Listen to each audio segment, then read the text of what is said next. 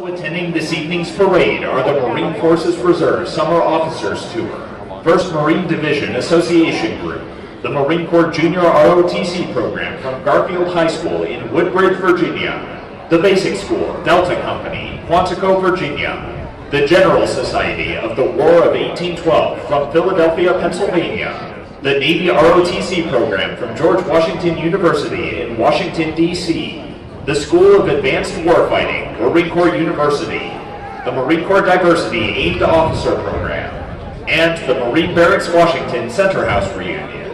Will these special guests please stand and be recognized?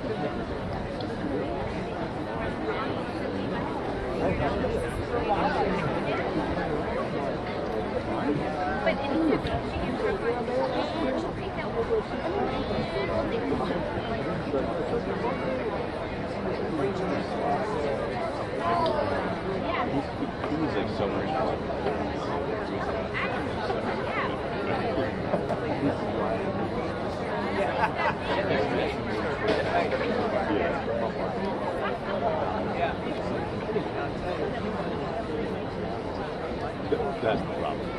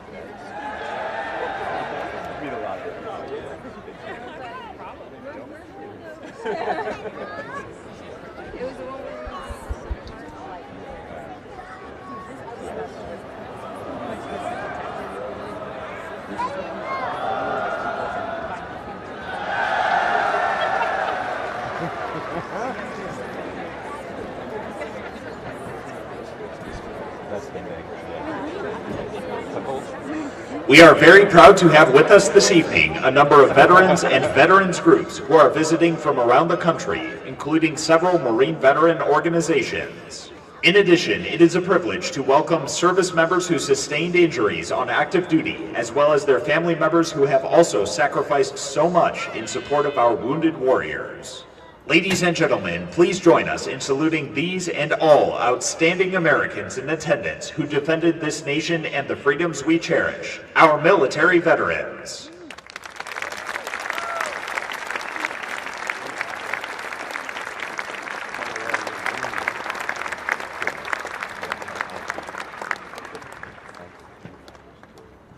To all our guests, welcome and thank you for attending our ceremony. We hope you enjoy your visit here at the oldest post of the Corps, Marine Barracks, Washington, D.C.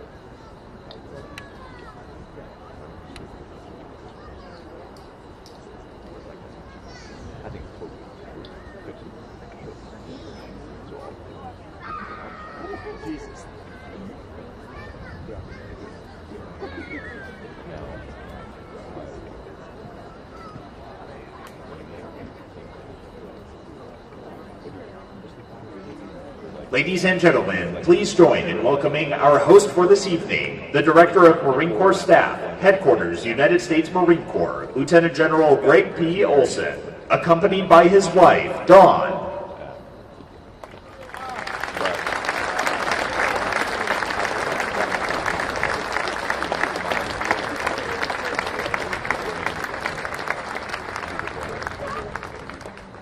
And now, please join in welcoming our guest of honor for this evening, the Principal Deputy Assistant Secretary and Director of the Diplomatic Security Service for the Bureau of Diplomatic Security, United States Department of State, Mr. Carlos F. Matus, accompanied by his wife, Beth.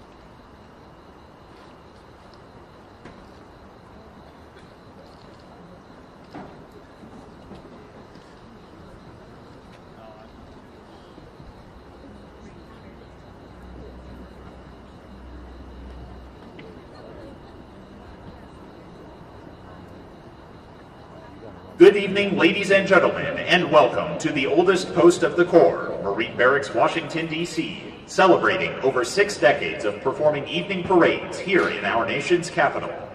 The ceremony you are about to witness was first conducted at the barracks on July 5th, 1957. While the parade is standard for Marine units around the world, some elements have been modified to showcase the unique abilities of our marching and musical units. The massed formation of troops on one long line at close interval made possible the massing of firepower from muzzle-loaded muskets of the past. The adjutant formed the line of battle, and in those early days, that line consisted of 2 or 3 ranks, much like the parade formation you will see this evening. Tonight, we celebrate the pride, professionalism, and esprit de corps that are hallmarks of this barracks and the Marines who have distinguished these hallowed grounds for over 2 centuries. They represent all Marines around the world who embody our Corps' values of honor, courage, and commitment.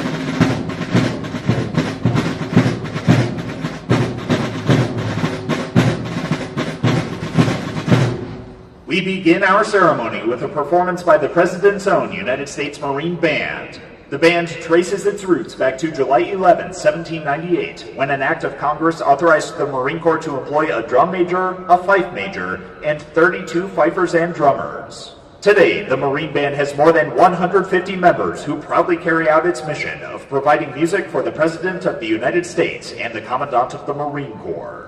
The band will open with a march composed by John Philip Sousa entitled The Invincible Eagle.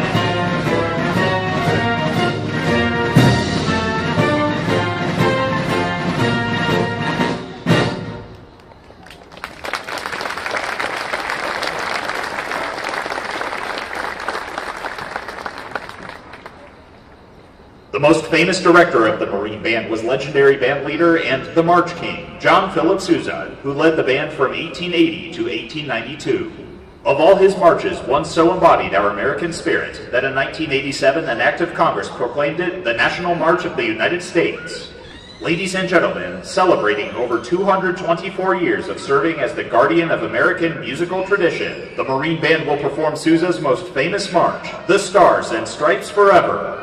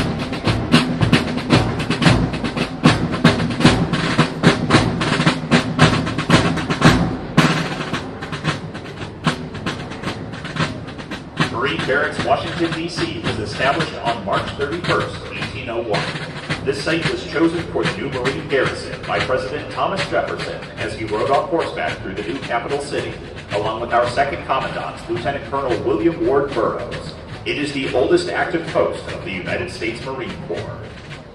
Just beyond the north end of the parade deck stands the historic Home of the Commandants. It has been the residence of every Marine Commandant since its completion in 1806.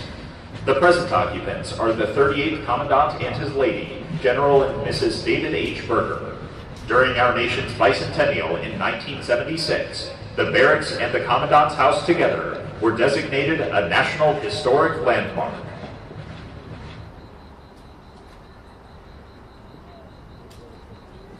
The flag flying over the barracks this evening is a replica of the national ensign, displaying 15 stars and 15 stripes that would have flown here in 1801.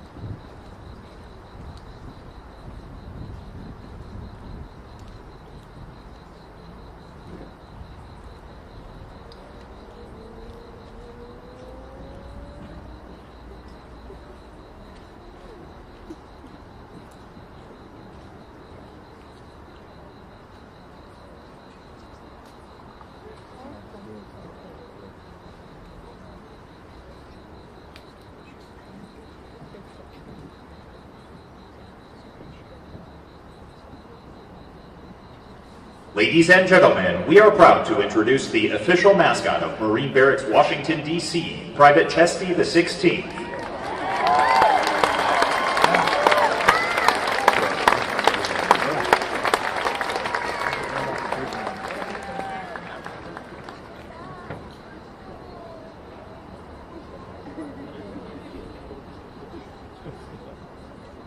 A pedigree English Bulldog, Private Chesty the 16th, enlisted in the Marine Corps on 14 March 2022 and completed recruit training on 25 March 2022. The first barracks mascot was named in honor of the most decorated Marine in history, Lieutenant General Louis B. Chesty Polar, a name that has been inherited by every mascot of the oldest posts.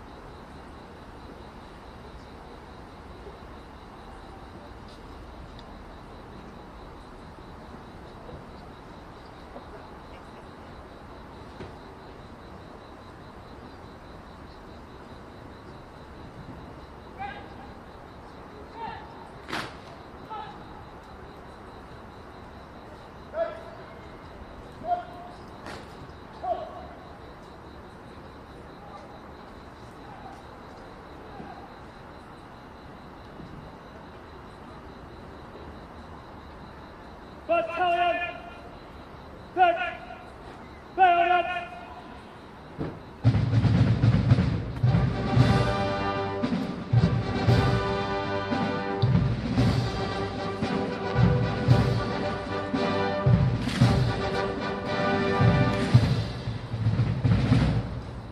Ladies and gentlemen, please rise for the presentation of the colors.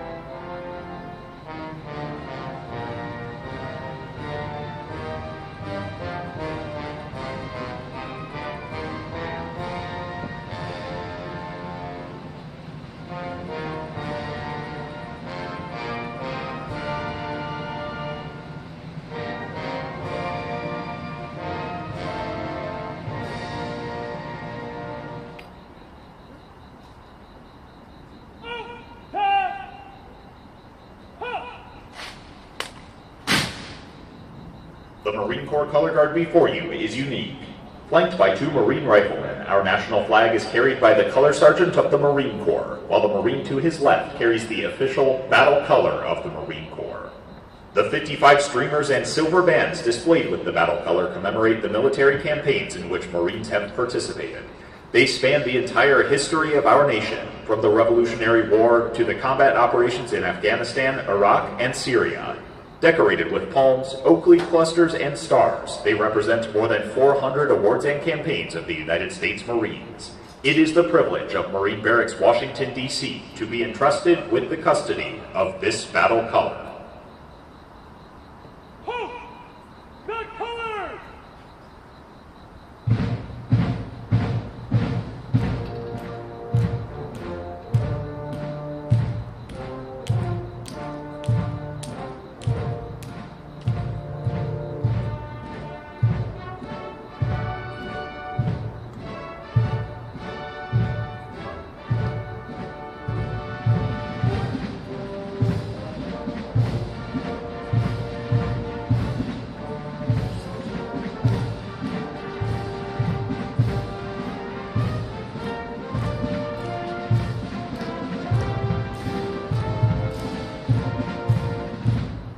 Ladies and gentlemen, please be seated.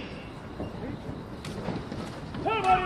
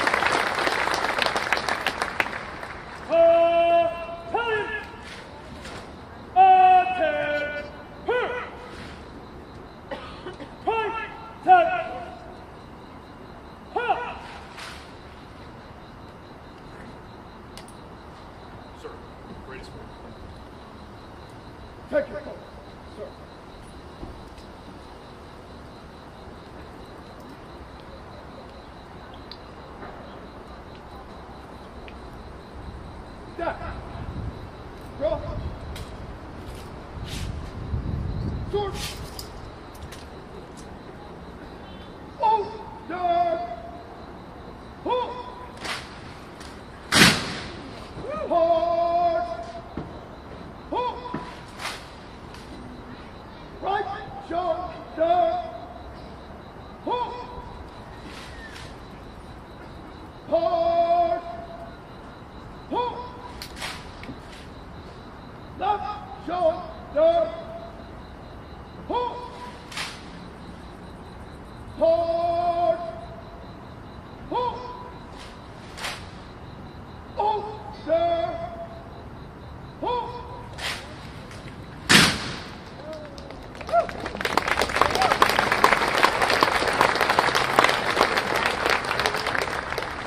Publish the order, sir.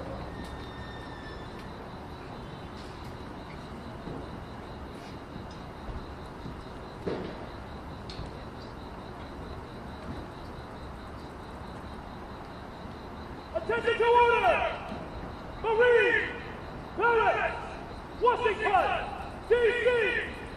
19 August 2022! Officer of the 99th Captain Whitten! Officer of the 99th Captain Park! By order of all A. Sutter! Colonel! United States Marine Corps! Commanding! Turn! Turn! Hunt!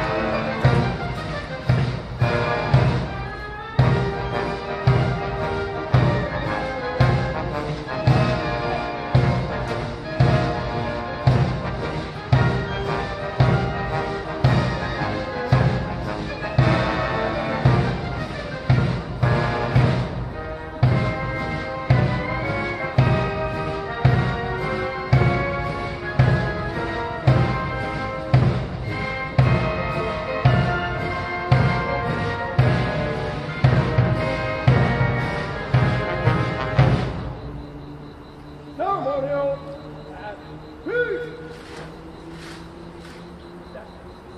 Ceremonial. Peace.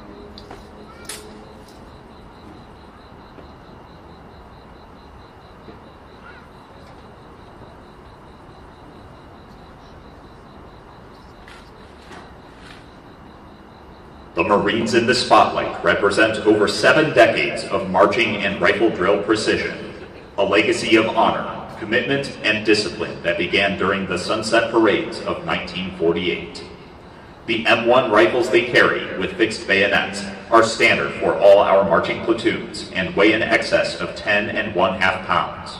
The platoon executes its drill sequence without verbal cadence or commands.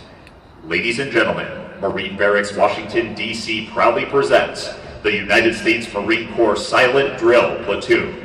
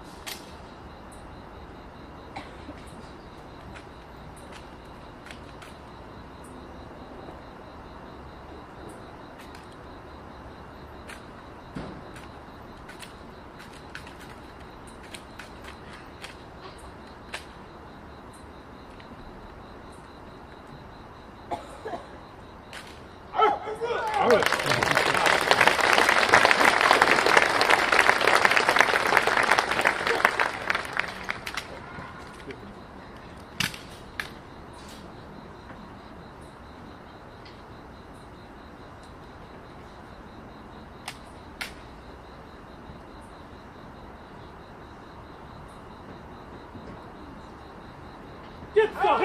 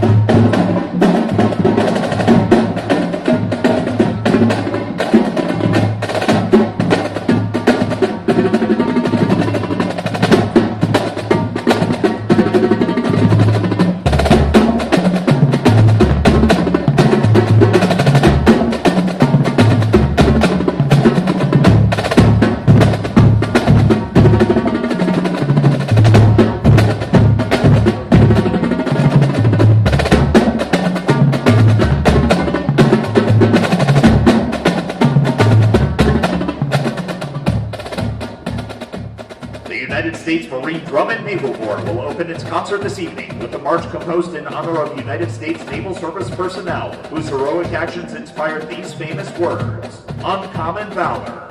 The concert continues with a Broadway original by Anthony Newley and Leslie Burgess, later reimagined by Michael Bublé, "Feeling Good."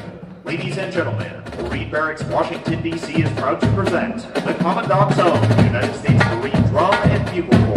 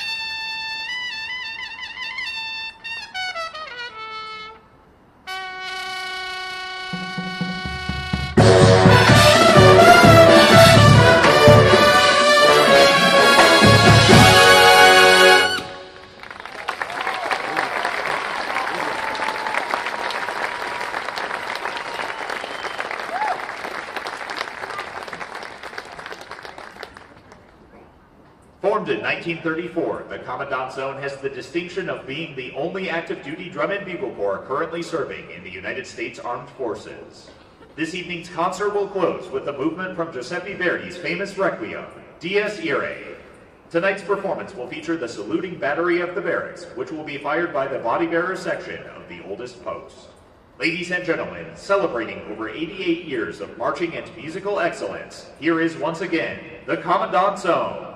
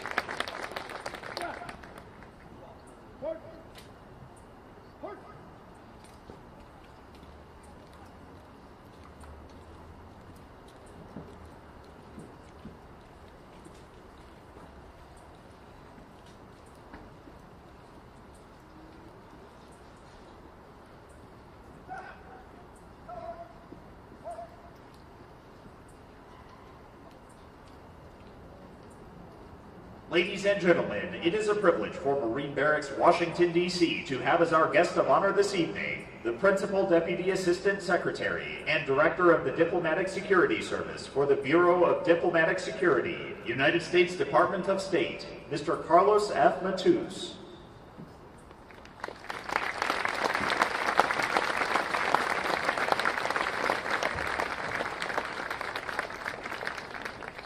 Joining our distinguished guests in the reviewing area are the Director of Marine Corps Staff, Headquarters United States Marine Corps, Lieutenant General Greg P. Olson, and the Commanding Officer of Marine Barracks, Washington, D.C., Colonel Robert A. Sucher.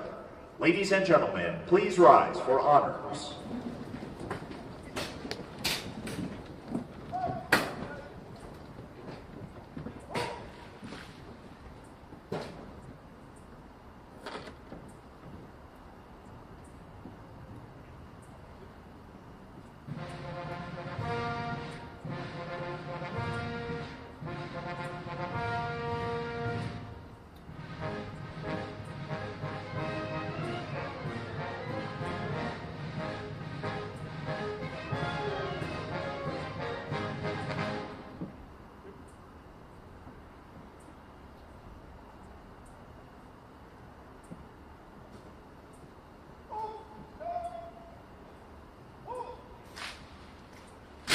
Ladies and gentlemen, please be seated.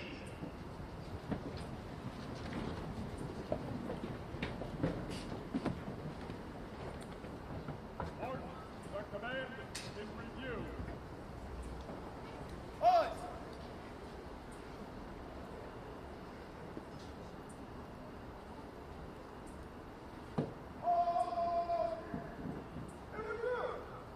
In review. Eyes. Hey.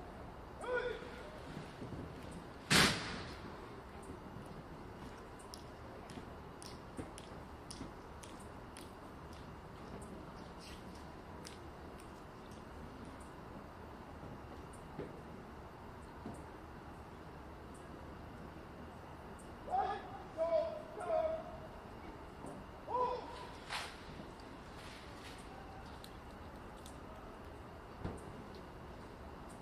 Stop. Fight. Punch. As we prepare for pass in review, please direct your attention to the two marching companies assembled before you. These companies are comprised of infantry Marines who were hand-selected to serve at Marine Barracks, Washington. In addition to parade support, these companies conduct joint service honor ceremonies at the Pentagon, the Tomb of the Unknown Soldier, and the White House. These Marines also have the solemn duty and distinct honor of performing dignified transfer ceremonies for fellow Marines who have made the ultimate sacrifice while serving our country, as well as laying our Marines and their families to rest in Arlington National Cemetery.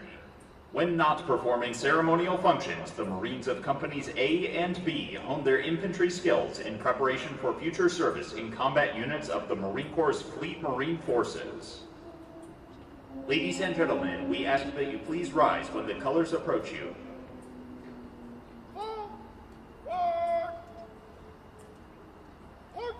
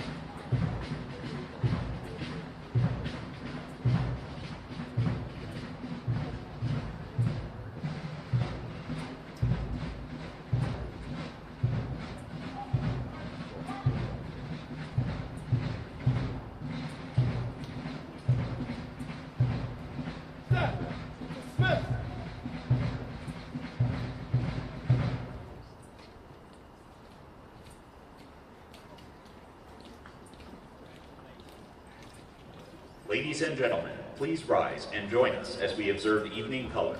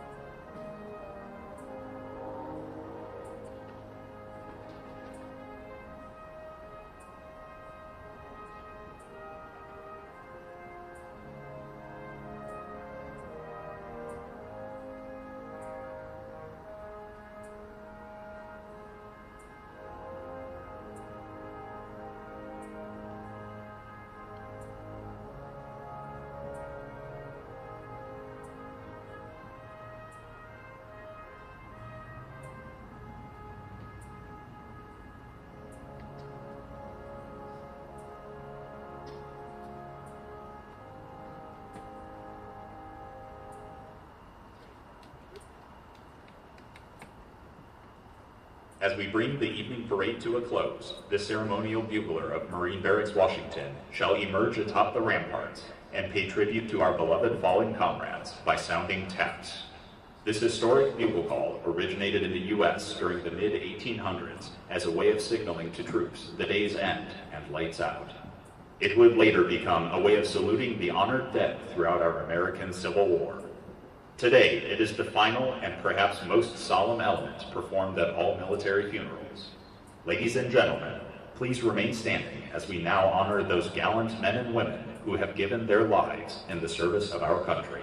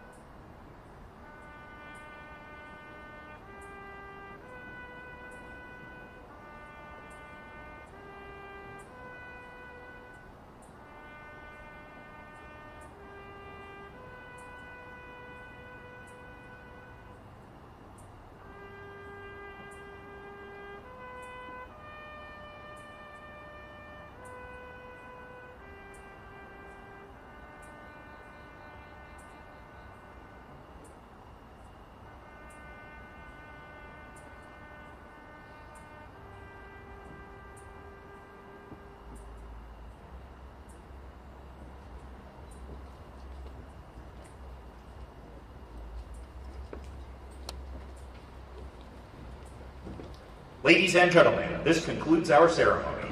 You are free to depart the barracks at this time, and we ask that you please remain clear of Center Walk until the official party has departed and the crescent has been dismissed.